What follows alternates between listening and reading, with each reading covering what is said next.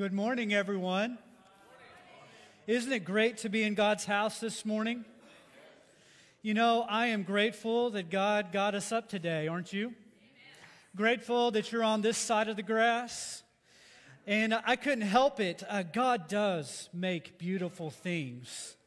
God does create new in old. Behold, I am doing something new, God says, oftentimes in Scripture. Behold, I am going to redeem and restore, oftentimes in Scripture. As Pastor Luke was singing that song, I was reminded of Psalm 51. And as we enter the sanctuary today, and as we open the Word, and as we look to God, continue to look to God, I wonder if these words strike you. Create in me a pure heart, O God, and renew a steadfast spirit within me. Do not cast me from your presence or take your Holy Spirit from me.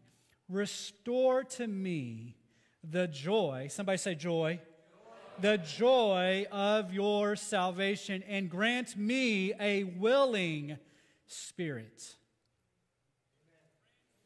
I want to invite you to a moment of reflection.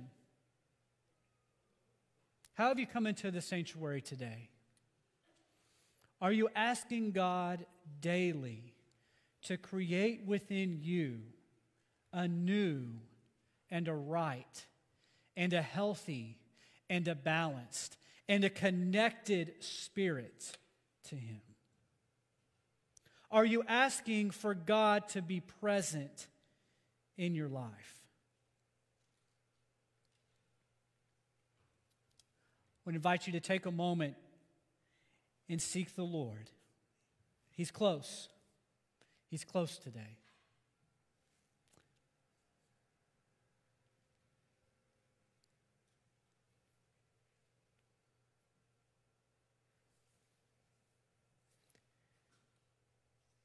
Jesus, we are thankful today that you've chosen us to make us a royal priesthood, to call us to be your own, Father, to be light in a world filled with darkness. So Jesus, in these moments, as we open Scripture, as we worship, as we praise, as we listen, as we seek you, Father, we ask that you would draw near to us. Scripture tells us that if we draw near to you, you will draw near to us. Help this to be a sacred and holy moment. Lord, have your way. Help us to continue to choose you. Jesus, it's in your name we pray. And everyone said with me, amen. We're going to be in Titus chapter 2 this morning. Titus chapter 2, starting with verse 11 through 14, which in the Greek is only one sentence. And it's one sentence that I think is so theologically profound that I'm so grateful that Paul wrote it. And he put it in Scripture, and we get to read it today. And it reminds me of this grace of God that goes before us. Aren't you grateful for God's grace this morning? Anybody in the room? I half believe that some of you are grateful for God's grace this morning.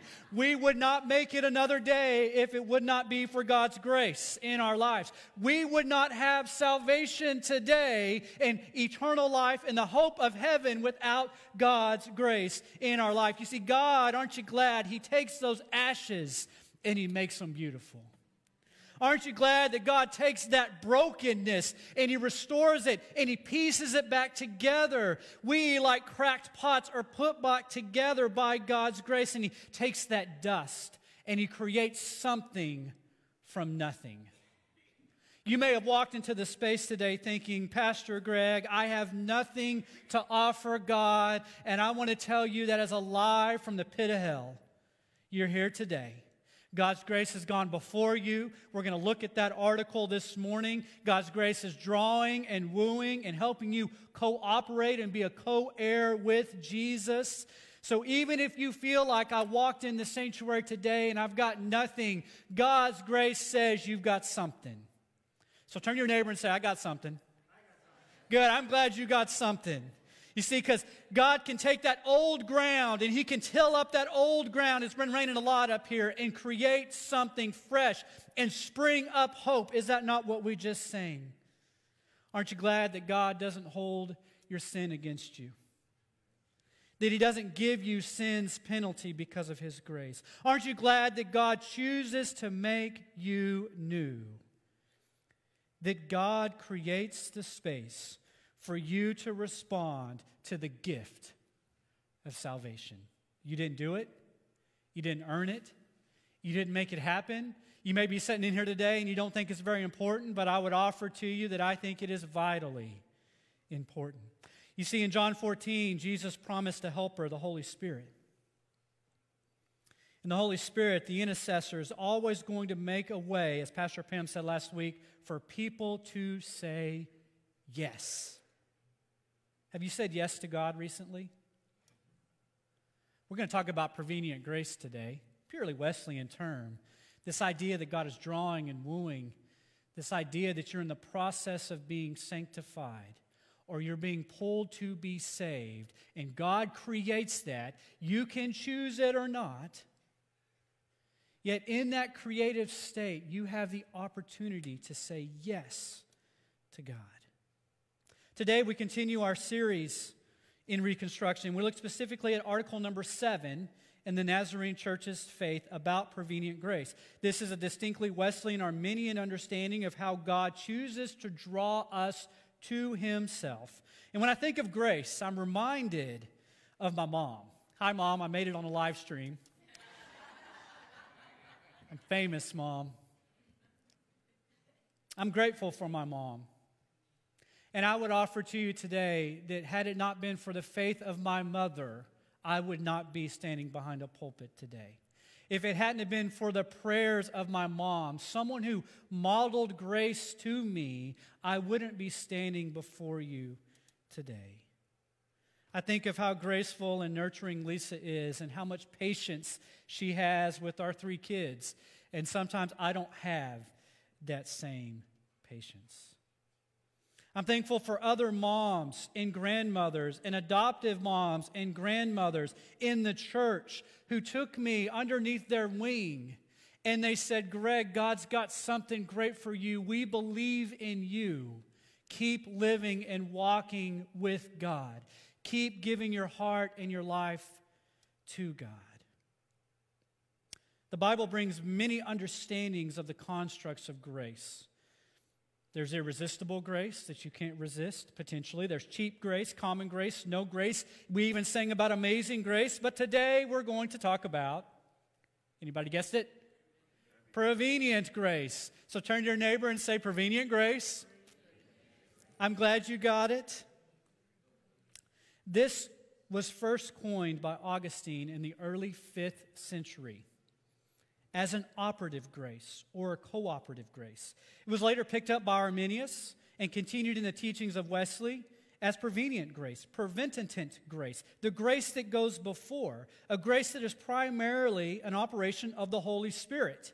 Through the dynamic power of the gospel, it can dispense faith, it convinces or convicts of sin, it can warn of judgment. It's a knocking with an invitation, offering eternal life in exchange for eternal judgment. You see, when a sinner repents and submits to God and stops saying no and instead says yes, please save me, then the Holy Spirit indwells. It's no longer on the porch, it's no longer on the outside. It empowers from within. It comes into the life of the believer.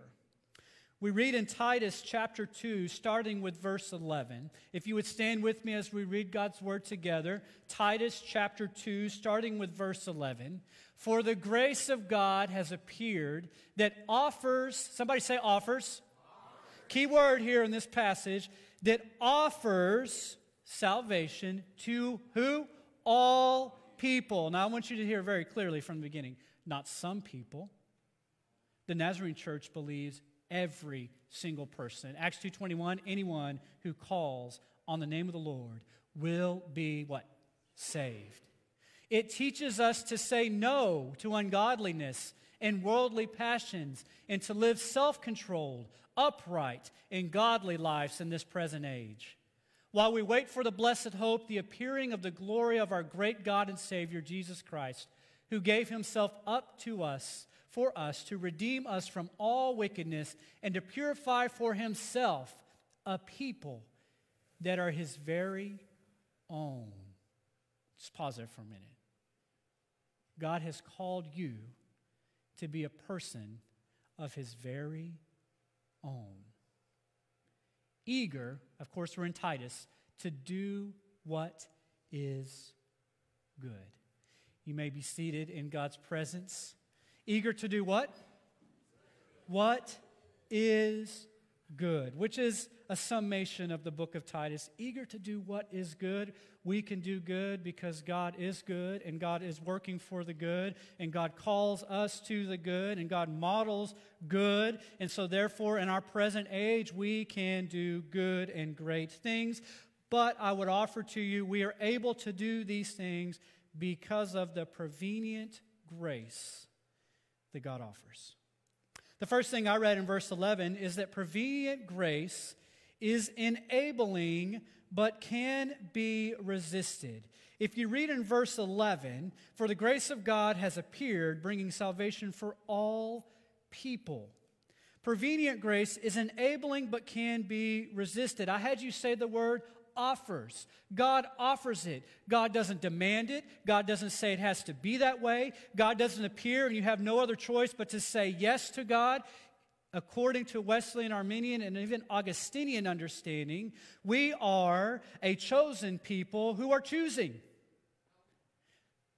Somebody turn to your neighbor and say, I'm choosing.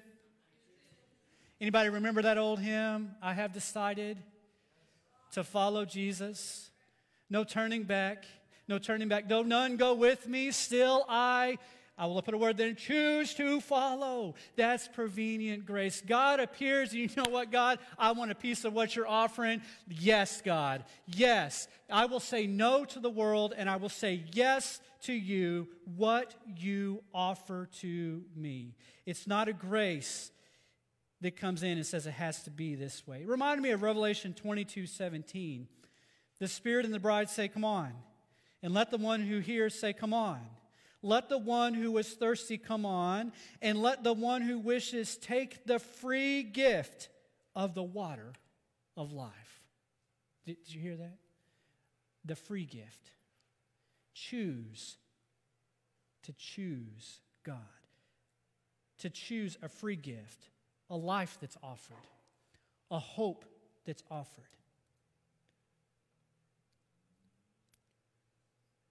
Prevenient grace is enabling but can be resisted. Prevenient grace being the grace that goes before us. Notice the order of salvation here. It is offered and then you have the choice. It's almost like Romans 5:8. God shows His love for us that while we were yet sinners, Christ died for us.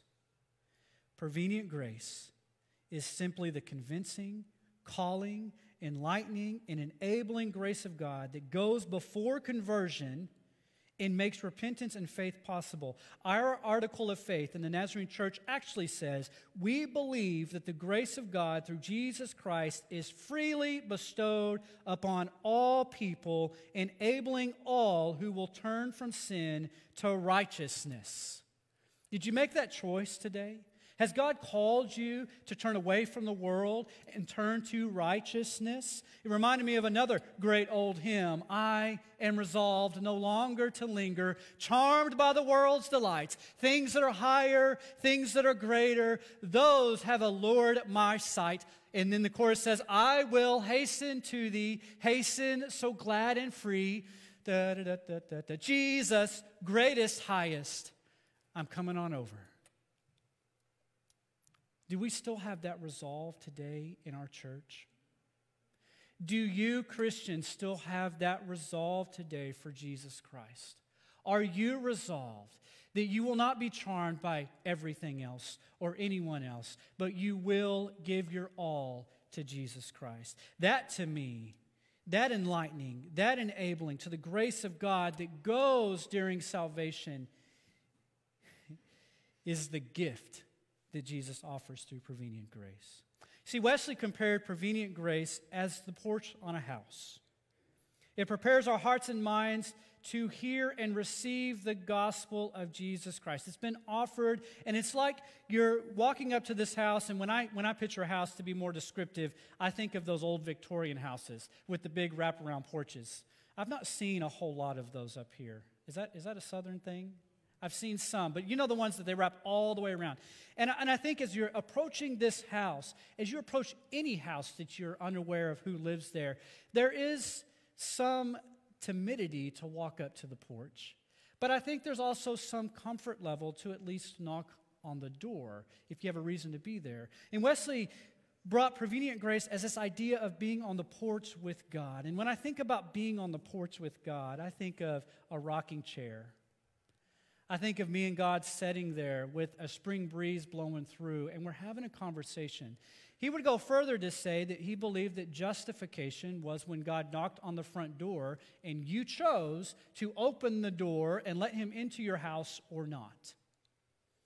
And it brought a whole other thought process to me. See, the prevenient grace of God is enlightening. It shines light. It's enabling. It allows you to make a decision. It allows you to choose to trust God or not. It also made me think of the opposite. What do you open the door to your heart to? Are you opening the door to your heart to salvation? The salvation that God offers? Or have you opened it to other things? And if you've opened it to other things, I still believe, we still believe, that the preventative grace of God is still drawing, is still calling, is still wooing, is still pulling, is still asking, is still pleading, is still interceding on your behalf to make right choices that God has convinced or convicted you of.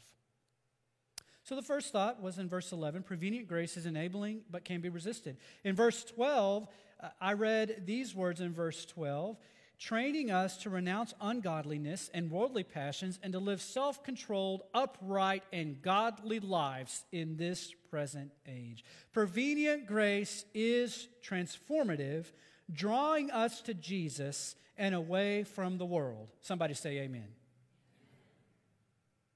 Okay, I felt good about that amen. Prevenient grace. The Holy Spirit's work in your life is transformative. I can't think of a more Wesleyan doctrine than the idea that even past salvation, even once God has pulled you in and you've given your life and taken that first step, that prevenient grace remains there, that God's Holy Spirit remains there and continues to make you aware of how you can choose to be godly.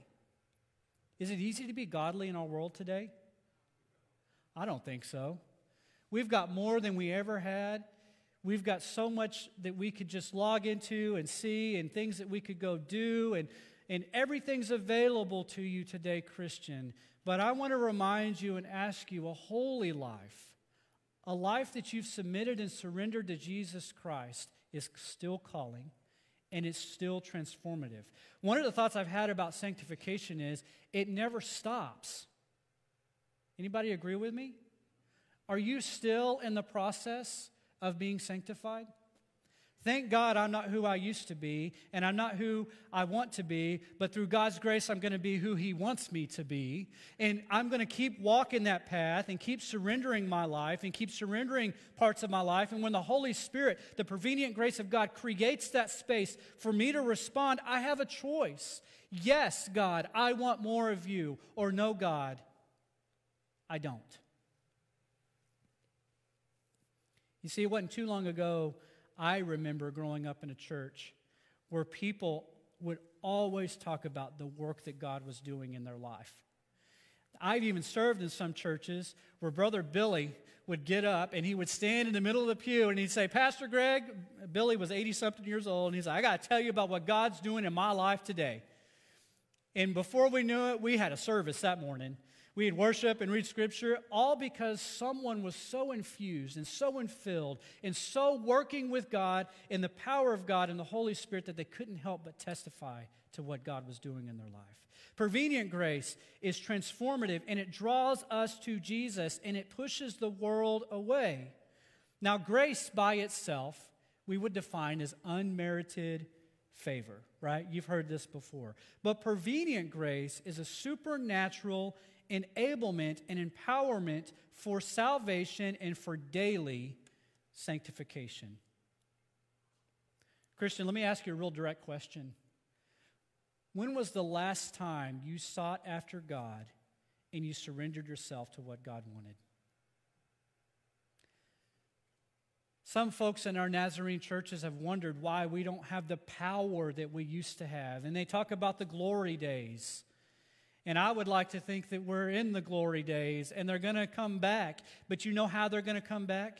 It's that daily death to self, daily yes to God, daily listening to the Spirit of God, trusting God that He will continue to move and create in you a new and right, as we read in Psalm 51 earlier, way of being. You see, grace is everything for nothing to those who don't deserve anything. And grace is what every person needs when none can earn what God alone can and does freely give. Prevenient grace makes you aware that God is offering so much. Our Nazarene Article of Faith says that we believe on Jesus Christ for pardon. Pardon's not a word that I think we hear a lot today. Anybody ever been pardoned? The illustration that comes to my mind is the last time I got a speeding ticket. And I had to either pay the fine and I had to go to court, right? But there's been a few times, not many, but a few times. What are you talking about? I'm sanctified. I've never sped anywhere. But when I went to court, I had to be pardoned. And the pardon took the debt that I owed away. I owed it. I caused this to happen. I broke the law. And so I had to pay the debt of breaking the law. But grace offers a pardon, something we can't own. We believe on Jesus Christ for pardon and cleansing from sin. When I read this week, it reminded me of the process that I'm going through up here. And it made me wonder, Christian, when you hear all these words, when you hear all this doctrine and this theology and you read Scripture, do you ever read it and think, does my life even measure up? Has God cleansed you of sin? Is there a difference between original sin, something that the Scripture says you're born into, and personal sin, something that you decide to do? And how do we define sin? Well, in the Nazarene Church, we define it as 1 John 3:4, lawlessness against God, a willful transgression against a known law of God. See, the Holy Spirit sheds light on those dark crevices of the heart. And somewhere along the line, I think sometimes we get this idea that cleansing of sin is only a one-time event in salvation. And I think what I want to offer to you is a continual pursuit of God shows more and more of those dark crevices, and you have a choice to be sanctified or not. You have a choice to give your heart to God and trust in Him or not. You see, when we do that, to those who respond to that prevenient grace, the grace that saves you, somebody say saves, the grace that sanctifies you, somebody say sanctifies, the grace that sustains you, somebody say sustains, that will eventually glorify, somebody say glorify you, in the image of God, somebody say restored, it's restored within you, you're going to see clearly God in what God can do, in what God is doing. You see, 1 Corinthians 13:12 says, what we see now is not clear, but a time will come when we don't need a mirror. We will see everything clearly. Praise God. Praise God. Anybody? Praise God. From whom all blessings flow. Praise God. All creatures here below. Praise God. I don't know about you, but when I start thinking about how God has drawn me to Himself and given me the choice, it gives me a whole new level of freedom, of admiration, of readiness to stand up and say, you know what? I know a creator of the universe who's got something better in mind than what I see in the world. The last thing I read in this passage is prevenient grace is for everyone. We've said that, but it is not universalism. So universalism is that really nice, fancy phrase that Everyone will be saved by the grace of God regardless. In the end, the grace of God will win out. There's actually churches, the Unitarian Church is one of those that would profess this. And what's also interesting is in church history, we have had these multiple views of hell. We've had multiple views of how grace works. And I'm not going to say that I've got it all worked out. What I would offer, though, is I very much believe God gives you the choice to choose Him. You can choose Him or not choose Him. And I think Scripture is pretty clear, and Jesus has different words where there'll be weeping and gnashing of teeth for those who don't choose Him. But I'll let you decide. But I believe that prevenient grace is for everyone. It's not limited atonement either. Limited atonement is that God's grace is only for some. Some are eternally destined to be saved, and others are eternally destined to be damned. And the Nazarene Church, we don't believe that. It's for everyone. So what that means is the Spirit of God goes around before everyone. Everyone has the choice. Every person you encounter either chooses God or they don't. Yet every person that you encounter is someone that God still loves. And when I think about how the Holy Spirit moves and works, and when I think about prevenient grace, and I think about that drawing and wooing, I wonder this week in your life, if you were so surrendered to God and you were walking daily there, and you had this great sermon come to mind because it was excellent, and you were like, yes, Pastor Greg, what would it look like for you to listen to the Spirit of God when you encounter different people? And I wonder how God would lead you. I wonder if God would prompt your heart to share part of your story, how you came to know who God is. I wonder how God would lead you. You see, prevenient grace is for everyone, and I believe that God has partnered with us so that everyone would know. Faith comes from hearing. In verses 13 and 14, we read that Jesus has offered us this to prepare Himself a people. And what that says to me is not for everyone, a people. And then, of course, I took it to Hebrews and others, a royal priesthood, a group of disciples who are ready to do what? Good work. It is that God stepped into your story and brought you out. God stepped up and made a way. God helped you to see when you had no vision. God reached down into the pit of despair and strife, and He made something beautiful in your life. God offers this to everyone, but not everyone chooses God. We're a chosen people who are choosing. What's interesting is, I'm going to tell you where I got that phrase, a chosen people choosing. I work with a rabbi at ATA, and I just asked Rabbi Brown, I was like, hey, Rabbi, I'm curious, does the Jewish faith have anything like prevenient grace in it? Or are you just chosen and that's it? And he said, actually, Greg, we are chosen, but we are choosing. I was like, oh, I really like that. So then I also work with a Catholic priest, and I asked Father Ben, I said, hey, does the Catholic Church, and your understanding, is it limited atonement? Can you choose? And Father Ben goes, oh, it's definitely a choice. I said, oh, okay, cool. You know, I like this idea. One picture that really sums up this thought for me. Anybody remember the story of the prodigal son in Scripture? Yeah. How do you think the son knew he could go back to his dad? It's not explicitly said in Scripture, so I'm inferring here. But I wonder if the son knew he could go back to his dad because he knew the kind of grace that his dad had. As the worship team comes up this morning, I wanted to call you to a response. And I wanted to do so with Scripture. The Scripture simply says, choose this day who you will serve. As for me and my house, we will serve the Lord. And I wonder, as you've heard a message about prevenient grace, God drawing you for pardon, for cleansing of sin, for good works, pleasing and acceptable in His sight, which is what our article of faith says.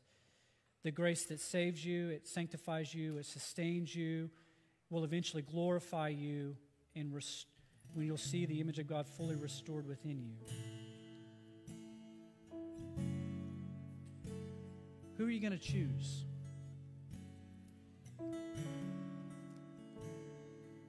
Do you choose today to trust in God? Or do you choose to do something else?